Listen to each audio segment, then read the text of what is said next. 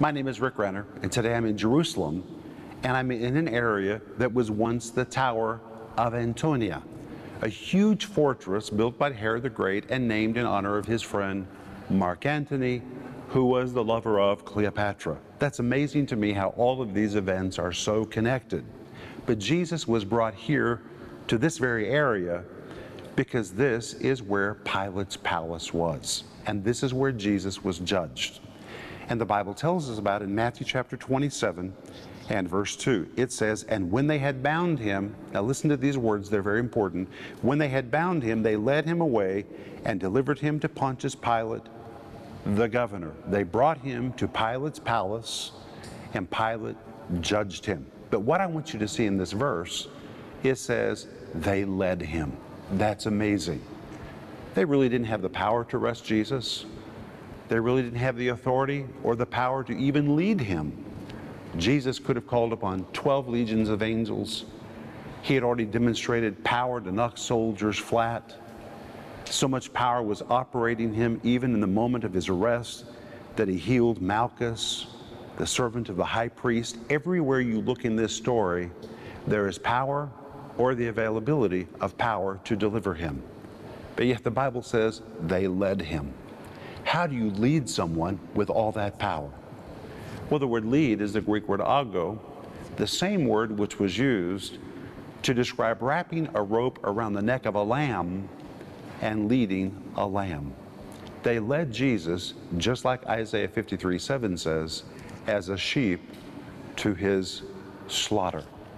Jesus knew it was the will of God for him to die on the cross.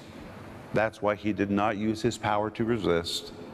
He did not call on 12 legions of angels. Jesus could have stopped the whole thing, but Jesus knew what was the Father's plan. And when they wrapped the rope around his neck, think really how silly that is, that he could be restrained by a rope. Jesus simply yielded and allowed them to lead him as a sheep to slaughter, because Jesus knew this was the will of God, that he die for the sins of the human race. And that's what I'm going to talk to you about today.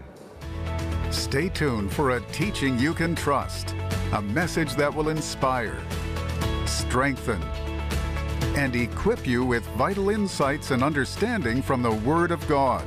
Here is Rick. I'm so glad you've joined me for today's program. We're going to jump right into our series on the death, burial, and resurrection of Jesus Christ. So far, we've spent all of these programs in the Garden of Gethsemane, specifically in the Apostles' Grotto, which is the cave where Jesus was betrayed by Judas Iscariot. And we've seen that in that cave, tremendous power was demonstrated. Jesus spoke the words, "I am," and when he did, power was detonated. The power of the Spirit was released so strong that the Bible tells us a whole cohort of soldiers, that's 600 soldiers, plus temple police, wobbled backward until finally they fell hard on the ground under the power of God. In that moment, Peter grabbed a sword and cut the ear off of Malchus, who was the public spokesman of the high priest. So Jesus then demonstrated power to heal Malchus. Then as they're taking Jesus away, a naked boy comes running into the midst of them carrying a linen cloth. And as we saw in the last program, this was a boy that was accidentally raised from the dead. We read about this in Mark chapter 14. When Jesus spoke those words, "I am," and supernatural power was released and knocked all the soldiers onto their back, the same power accidentally, peripherally, touched a boy that had just recently been buried and raised him from the dead, and he came crawling out of his grave and came into the midst of this big happening in the Garden of Gethsemane. Such power was being demonstrated there in the Garden of Gethsemane. Plus, Jesus said that if he had exercised his option, he could have called upon 12 legions of angels, which he did not do. Instead, Jesus surrendered. They wrapped a rope around his neck, and they led him from the Garden of Gethsemane over into the city of Jerusalem. And this is where we're going to begin today's program. But I'm speaking to you from my series called Unknown Facts about the death, burial, and resurrection of Jesus Christ. Maybe they're not unknown to everyone, but they were unknown to me. I had heard the same Easter message year after year, And I decided to search for something new and begin to study deeply Matthew, Mark, Luke, and John, and was amazed at what I found. The scriptures just opened to me. And I saw things in the scriptures that no one had ever shared with me, and that's why I call this series Unknown Facts, about the death, burial, and resurrection of Jesus Christ. It's 25 parts based on these programs. It comes with a wonderful study guide with all the Greek words, the definitions, the points, the principles, questions for you to consider. It's really perfect for your personal study. It will help you grow, or if you're discipling someone, and I hope that you are, or if you have a Bible study group, I can't imagine anything for your group that would be better to prepare them for Easter. We're also offering you my book called Paid in Full, an in-depth look at the defining moments of Christ's Passion. And today we're going to begin this message by reading to you from this book. I want to begin with a story about an event when I really felt like somebody spit in my face. Have you ever felt like someone spit in your face? Well, listen to this as I share an event from my life. Reading from page 110. Some years ago, I visited another church to hear a special speaker who had come from afar. That evening at the meeting, that local church that I was visiting announced they would be starting a building program. As I sat there, God's Spirit spoke to my heart and instructed me to sow a sacrificial seed into their building program. It was a time when we desperately needed money for our own building program. So anything I sowed would be a sacrifice. But the amount the Lord put in my heart was significantly beyond what my natural mind would have ever possibly conceived. I'll never forget that night sitting there, hearing the Lord tell me to sow a certain amount, and I was stunned because the amount was so substantial.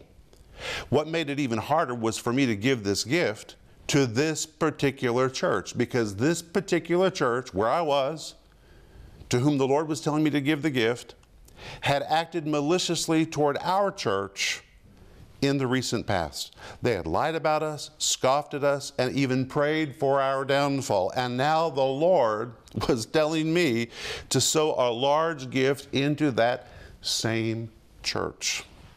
Throughout that entire service, I argued with the Lord.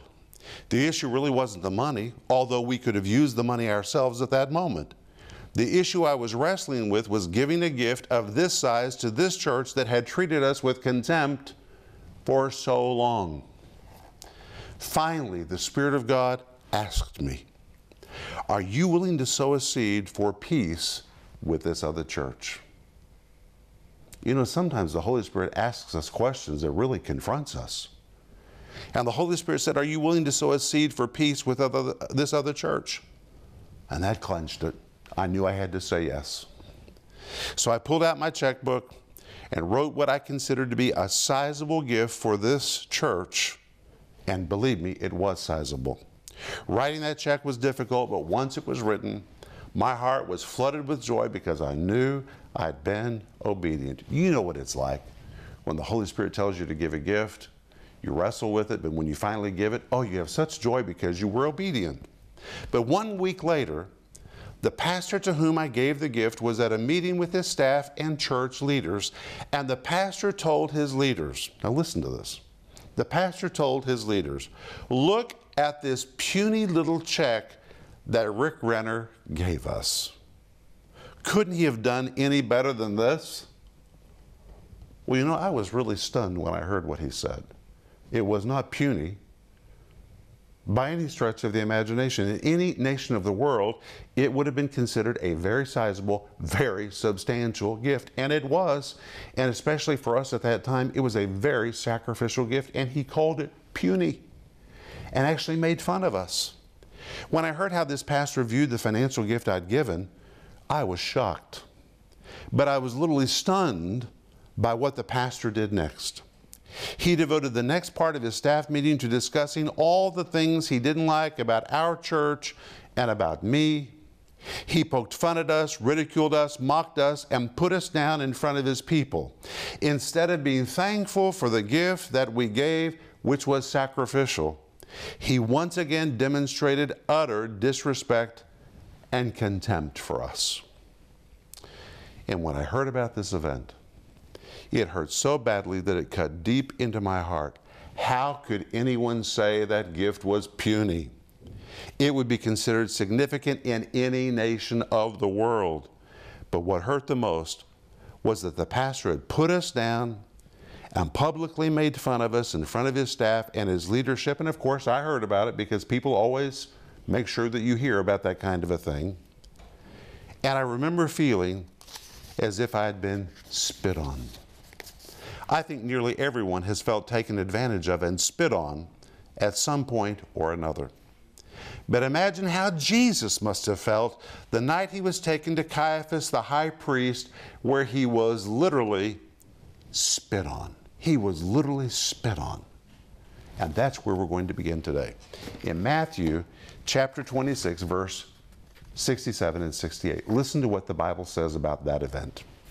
It says, "Then did they spit in his face, and buffeted him, and smote him with the palms of their hands, saying, Prophesy unto us, thou Christ. Who is he that smote thee?" Now think about it.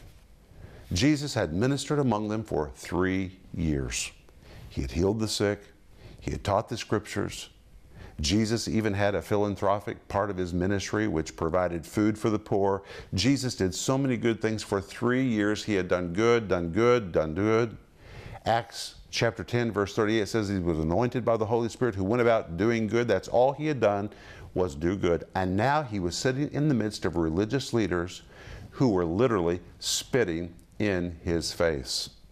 And Matthew chapter 26, verse 67 says, "Then did they spit in his face." How many people spit in his face? It says, "Then did they." That word "they" refers to all the religious leaders that were assembled that night with Caiaphas, and most scholars agree there were probably about 100 men there that night. And the Bible says they spit. The word spit is a Greek word which means to spit, but listen to this. To spit in someone's face was the strongest act one could take to show utter disrespect, repugnance, dislike, or hatred. To spatter spit on a person's face was intended to humiliate, demean, debase, and shame that person. To make it even worse, the offender would usually spit hard and close to the person's face, making it all the more humiliating. In that culture and in that time, if you wanted to really show your total repugnance, your total disgust for someone, then you would gather as much saliva as you could in your face, in your mouth. Then you'd get right up in their face and spit hard in their face. This was the strongest act they did at that time to show repugnance, total disgust for someone else. And that night, Jesus was sitting in the palace of Caiaphas with about 100 religious leaders, and then did they spit in his face. One by one, they came in front of Jesus, taking turns, taking their time, spitting hard in his face. And by the time that they were finished, Jesus' face was literally dribbling. It was oozing with the spit that had been spattered all over his face by religious men, dressed in their religious garb, religious clothing. Outwardly, they looked so dignified, but inwardly they were so rotten, and they hated Jesus. They despised Jesus for several reasons, which I'll cover in just for a moment. And to express their total disgust of him, one by one, about 100 of them lined up, and they took turns spitting as much spit as they could right into the face of Jesus. And by the time they were finished, his face was covered with spit. It was in his hair, it was in his beard, it was dribbling down upon his clothes. It is amazing what they did to Jesus. And that's not all. Because verse 67 tells us, "Then did they buffet him." Wow. The word buffet is the Greek word kolophizo. It's a well-known Greek word. This word buffet, the Greek word kolophizo, means to strike with the fist. It usually pictures a person who is violently beaten. If it wasn't insulting enough to spit on Jesus, and just remember, 100 of them have lined up one at a time, each of them taking turns, gathering as much saliva as they can in their mouth, and one by one now they're spitting hard. Can you just imagine the impact of that spit in the face? 100 of them spitting in his face. Then they get in line again, and now one by one, they come to Jesus, and each one of them, the Bible says, begin to buffet him, or they double up their fist, and one by one, they begin striking him as hard as they can in the face. This was not only brutal, it was sadistic. This was sick. This was demonic. They wouldn't be satisfied until they had insulted Jesus and physically abused him. And that's not all. The Bible goes on to say, then did they spit in his face and buffeted him, and others smote him with the palms of their hands. This word smote, the Greek word rapidzo, means to strike with the palms of the hands or to slap. So now they've spit in his face. Jesus is covered with their dribble. Now they've doubled up their fist. One by one, they have hit him in the head. And now others line up who decide to slap him in the face. Slap him. Well, you know what it feels like to be slapped. And one by one now they're slapping him. So they've spit on him. They've hit him with their fist. Now they're slapping him. And then they begin to play games with him. The Bible says they blindfolded him and said, prophesy unto us, thou Christ, who is he that smote thee? I want you to understand, they hated Jesus. Most of them were Sadducees. And Sadducees didn't like anything miraculous. They didn't believe in the supernatural. They believed all the stories of the Old Testament were just myth and legends, superstition. They tried to talk it all away, and here was Jesus who represented everything they didn't believe in, everything they didn't like. Jesus had a miraculous ministry, and when they spit on Jesus, they were spitting on the anointing. When they hit Jesus, they were striking the anointing. When they slapped Jesus, they were slapping the anointing. This was an attack against the anointing of God, which they despised, that operated in Jesus. And Jesus sat there and took all of the abuse. It's amazing. John 1:11 says, he came unto his own, and his own received him not. These were his own people. And notice how they treated him. And the Bible goes on to say they blindfolded him. They blindfolded him. The Greek word, which means they literally put a wrapping around his face so that he couldn't see what was happening to him or what was happening around him. And then as they slapped him, they said, now prophesy to us, thou Christ. Tell us, who was it that slapped you? If you're really a prophet, if you really have such gifts operating in you, you can't see anything, so just tell us prophetically, who is it that's slapping you now? And they slapped him, and they struck him, and they spit on him. That is just amazing to me. But that is what happened to Jesus when he was with Caiaphas that night. Now, what is totally amazing to me, stay with me, it is likely that in the midst of all those people spitting on him, striking him, slapping him, and playing games with him, it's likely that among all of them was Malchus. Malchus. Malchus, whom he had just healed in the Garden of Gethsemane. Why would Malchus be there? Because he was the assistant of the high priest Caiaphas. If Caiaphas was there, you can be sure that Malchus was there. Malchus is the one, we believe, who had overseen the arrest in the Garden of Gethsemane. So he would have come with Jesus from the Garden of Gethsemane over into the city of Jerusalem, and he would have been present in this event that night. And it's likely that Malchus got caught up in what was taking place and also spit in Jesus' face and struck Jesus and slapped Jesus and taunted Jesus when he had an ear that had just been miraculously restored by the power of Jesus Christ. After all that Jesus had done for Malchus, did Malchus spit on Jesus? It's possible. I don't know if you ever felt that someone spit on you. But it's terrible when you feel that someone has taken advantage of you, or after you've done something kind for someone, they didn't appreciate it. Maybe they even ridiculed it. That's what I felt when I gave that check to that other church. And then they made fun of me and called it a puny check. It was such a sacrificial thing for me to do at that time when we really needed a lot of money for our own building program. That's why I wrestled with the giving of it that night. It was a big thing for me to do, and to give it to that church that had scoffed us, that church that had shown contempt for us, and now the Spirit of God was saying to me, are you willing to sow a seed for peace with that church? Well, I had to say yes to that question. So I pulled out my checkbook, wrote that check, gave it by faith, sowed a seed for peace. My heart was so free. I was so glad I had sown that gift. And then I received word about what that pastor said about the gift and about me and about our church to his staff and to his leaders. And it was like a dagger was injected into my heart. It hurt me so deeply. I really felt spit on. You know, in life it just happens. Sometimes you're not appreciated. And rather than be hurt, rather than become offended, which is what the devil wants to happen, rather than become bitter, you have to go to the cross and give it to Jesus. And the good news is Jesus understands what it's like to be spit on, because Jesus was really spit on. It wasn't figurative for Jesus. 100 religious leaders.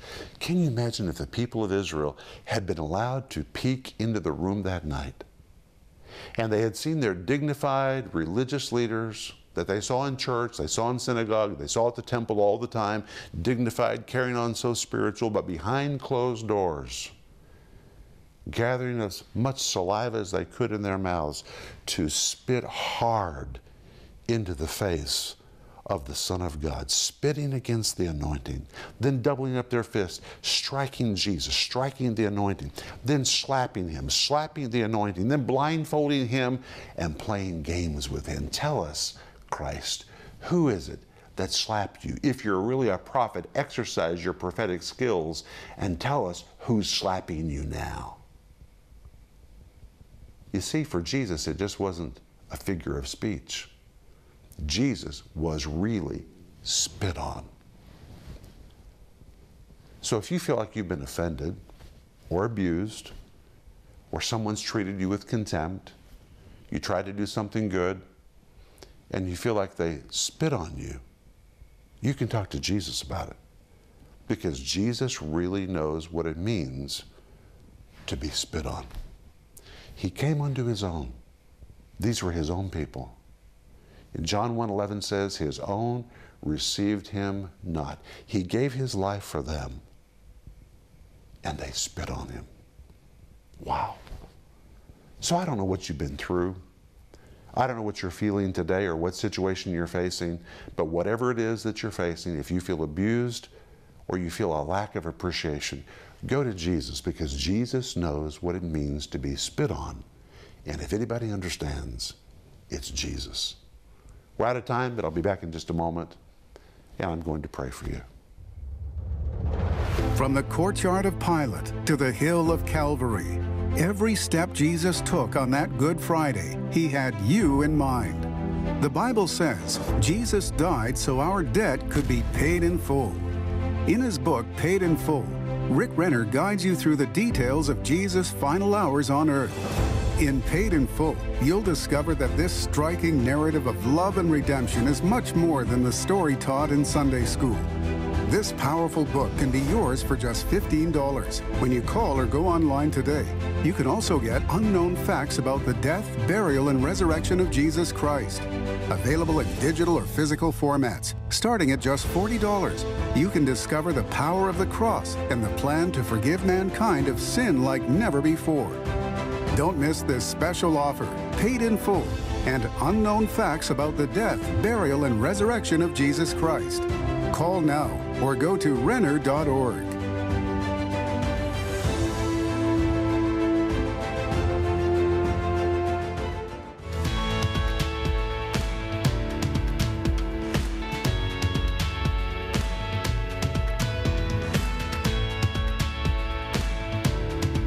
My name is Joe Renner, coming to you from Moscow, Russia, and I want to tell you how your support is impacting thousands of people right here in Moscow. All around the world, people are living longer, and many elderly people in Moscow are left helpless and lonely. Loneliness is a terrible thing. No one should be left to die in loneliness. But because of your financial support, we're able to reach these wonderful people. And because of the gifts of our partners, we're able to give these precious people new life and a sense of community.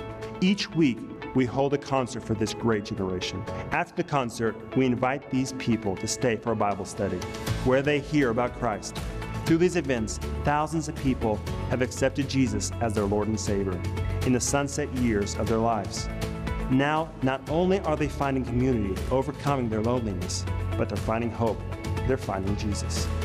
It's only because of generous people like you who give that we're able to reach these people for Jesus.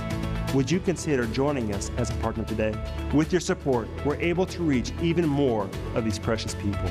No one should die lonely. More importantly, no one should die without the opportunity to know Jesus. With your support, we're able to reach these people. Please call or go online right now before it's too late for one of these special people. Right from your home, you can help us help others by becoming a partner and a part of the solution. Please call us or go online to Renner.org. Your generous support makes a difference. Please call or go online right now.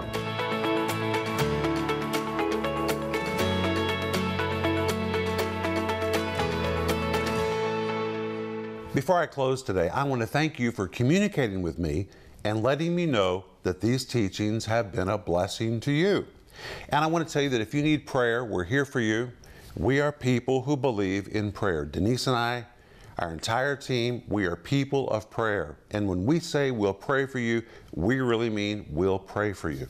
If you'll contact us, let us know what the need is that you're facing in your life right now. It would be our privilege to go to the throne of grace and to pray with you. But I want to remind you that I'm offering you my series called Unknown Facts About the Death, Burial, and Resurrection of Jesus Christ. This series is designed to make you look at the death, burial, and resurrection of Jesus in a way that you've never looked at it before. It comes with a marvelous study guide that you will enjoy so much. The back of the series says, a revolutionary look at the story you thought you knew. The events of Christ's last days, from Gethsemane to Golgotha and to the resurrection. This series will enable you to see more than you've ever seen before in the world's greatest story. Order your copy today. We're also offering you my book called Paid in Full, an in-depth look at the defining moments of Christ's passion. But I want to pray for you.